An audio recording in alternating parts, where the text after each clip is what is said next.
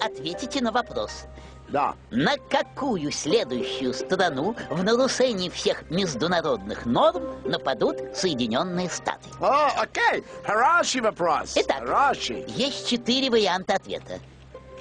Северная Корея, Иран, Сирия, СССР.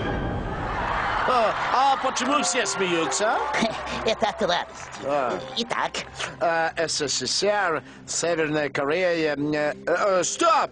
Иран мы уже завоевали? нет, это был Ирак. Напоминаю, у вас есть подсказки. Я позвоню своему другу, окей? Пожалуйста. Итак, звонок другу. Алло, я слушаю. Володя, здравствуй, hello. Я тут решил стать миллионером, и мне задали такой вопрос. На кого мы следующего нападем? Знаешь, Джордж, я бы посоветовал тебе бросить это дело. Вы там воюете, а нам потом долги списывать. Володя, мне нужен ответ. Кого колбасить? Чечню. Чечню? Но если там нефть... знаете, давайте 50-50. Хорошо. Да. Я прошу убрать 2 неправильных ответа. Ага.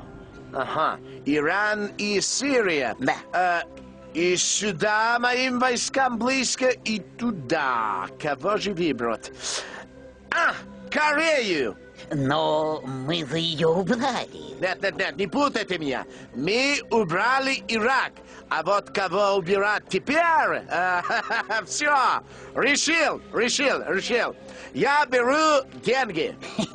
Ну как деньги? Ну у вас же 0 на счету. Зато у вас 1 миллион. Простите, но это против правил. Запомни, мальчик, если правила не позволяют выиграть, джентльмен меняет правила. Всем понятно? Окей.